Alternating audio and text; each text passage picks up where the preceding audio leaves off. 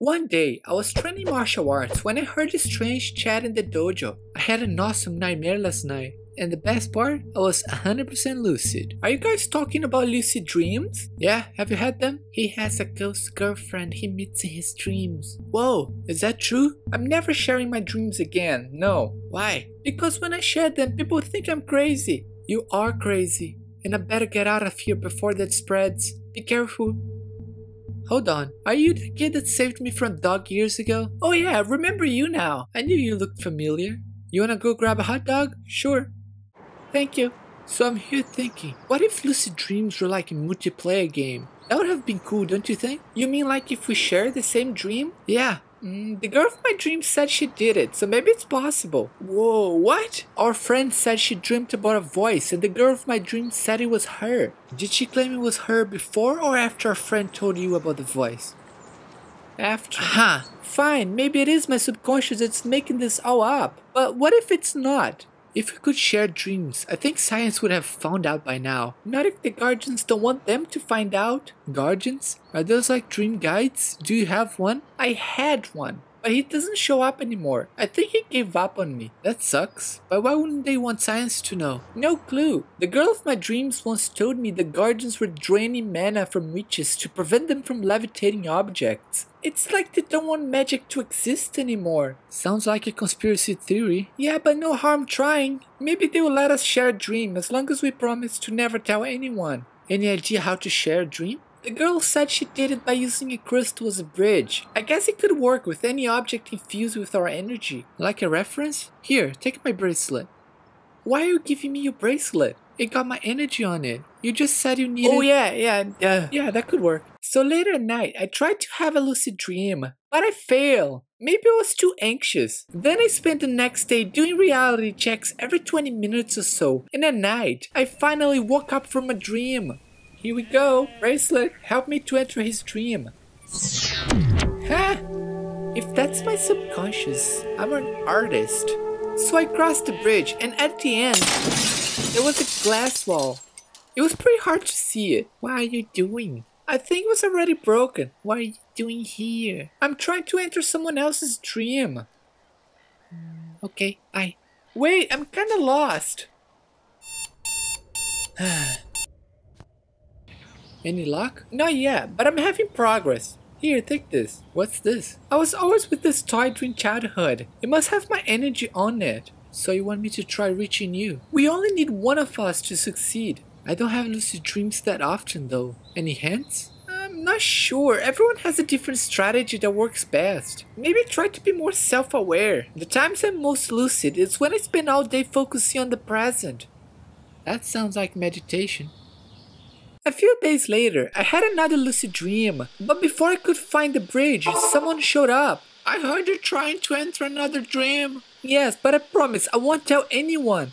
I'll tell people it's fiction. I'm not here to stop you, human. No? Aren't you guys against magic? We were never against magic. I heard you guys were draining witches. Their spirits agreed to put their abilities to sleep. For now. Why? This is a new era, an era of science, and for science to progress, your world needs certainty. Does that mean I won't be able to live my dream? To enter someone's dreams, you need to be at the same frequency as the dreamer. Is this what all the bridge stuff is all about? Perhaps that's how you interpret, but you won't be able to change your frequency. Because of science? No. Because the girl you claim to like has casted a spell on you. What? As her guardian, I do not approve of her witchcraft. It has side effects, but she doesn't listen to me. I came here to ask for your help. Maybe she will listen to you.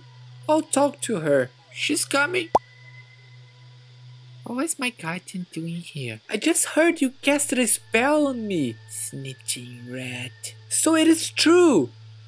I'm not joking with you. You're using witchcraft on me without telling me about it. I'm sorry. This is serious. And now I'm hearing I cannot enter other people's dreams because of you. Why would you do that? I just wanted to be with you. That doesn't justify casting a spell on me. If that was a good thing, I'm sure you wouldn't hide it from me. So why did you hide it from me? I thought you liked me. Why did you hide it?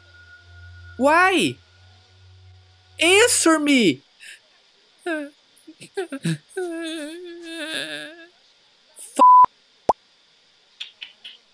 Well, that was your fault too. Blaming others would only make this worse for you. Okay, I'm sorry. I told you what would happen if you made her cry. Give me a chance, I can fix this. And how do you plan on fixing this? I'll tell her I'm sorry I made her cry. That's not good enough. What should I say to her then? When in doubt, say nothing. Let your heart speak for you. I don't know how to do that. Yes, you do. Start with patience. I find patience the best virtue of all. Do you know why? Because of patience, you can in time acquire all other virtues. Why did she do it? Why did she cast a spell on me? To be with you. What do you mean? She locked you and her in the same vibration so that she can live inside the dreams. This is why she's always here. And why didn't she tell me? She was afraid you'd think she was stalking you. She feared you'd reject her if you knew the truth. And why are you against her spell? You ask too many questions, human. Witchcraft has a price. If she's here with you, she's not where she needs to be, and this will imbalance her. She's losing energy here. If she stays for too long, it will corrupt her, and you won't be able to be one with her one day. Let me talk to her, I can fix this. I'll give you a chance. You should be waking up by now, but my energy can keep you here lucid for a bit longer, so don't make me regret asking for your help. Wait, I don't know where she is. When she cries, she hides herself in the memories of a house she once lived. And somehow I know where that is. The heart never forgets. I wish you peace and good.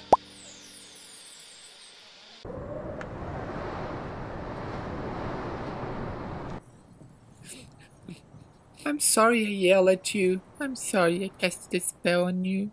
I'll remove it. No, I have to. I should have listened to my guardian.